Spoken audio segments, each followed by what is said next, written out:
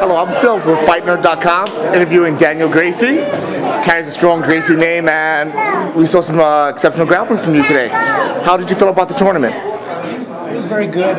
It's good to be back. Last time I competed was in 2003. I've been training for MMA since then. But I get excited again. I have that fire now inside, and like I'm not happy because I lost my second match, but that makes me feel that I still can keep up with the young boys. Excellent. What does the future hold for you in maybe this year or the next couple of years for you in MMA and in your career? I have a contract with Bellator, so I'm still going to be fighting for Bellator.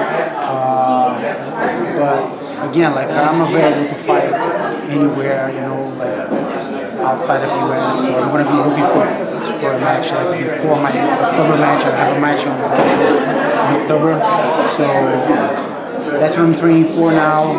And this was just like something that like, you know what, I'm in shape. I'm going to compete in some grappling tournaments, and I like it. So maybe I'm going to be doing that from now on. Excellent.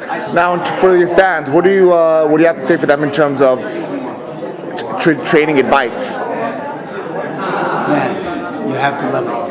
You have to love it. Training is always the hard part. The fights are not that the harder part of the training is the hard part. But if you like it, again, keep training.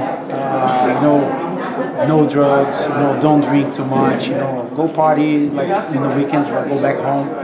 Get healthy again. Train hard, and then if you want to be a fighter, just get focused and do whatever we need to do to be a fighter. Excellent. Well, thank you. This is Daniel Gracie, and this is Syl from FightNerd.com. Thank you very much. Thank you very much.